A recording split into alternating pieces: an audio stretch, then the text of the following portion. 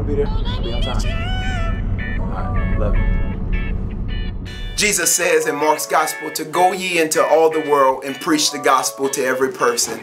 And that's exactly what we have come to do. Kingdom-minded ministries. We have come to bring the gospel to every person. And I'm tempted to get that styrofoam and go. Listen, kingdom-minded ministries, God has us on assignment. And I'm all another cuz to hold me down like bitch straps to the site. We are here now. God has told us to return back to Houston and to finish the work that He has begun. So we have come on this Thursday. We are 3 days away from the official launch of Kingdom-Minded Ministries. Listen, we want to invite you out. We want to roll out the red carpet to you. We're going to be on the 24th floor of the Westin Galleria. Listen, God's presence is going to meet us in a powerful way.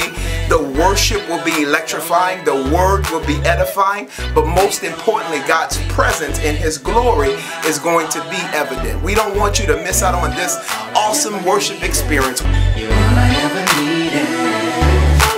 Listen, you don't want to miss it. The worship is going to be amazing. We have all the way from New Orleans and by way of Atlanta, Kimberly Scott. We have Vernell Payton from New Orleans and even other surprise gospel artists. We don't want you to miss out on this dynamic worship experience. The atmosphere will be charged for miracle signs and wonders, and we want you to come ready to receive.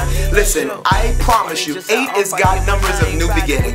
As we begin this ministry on October 8th, we believe that God wants to begin something new in your life, and I really urge you not to miss out on what God is about to do through this ministry, Kingdom-Minded Ministries. I am humbled and honored to come as your lead pastor, and listen, as we move forward, we want you to be blessed by in and through this ministry and to leave changed, empowered, but more importantly, leave feeling God's glory in His presence like you've never felt before. Highs and lows, don't let go.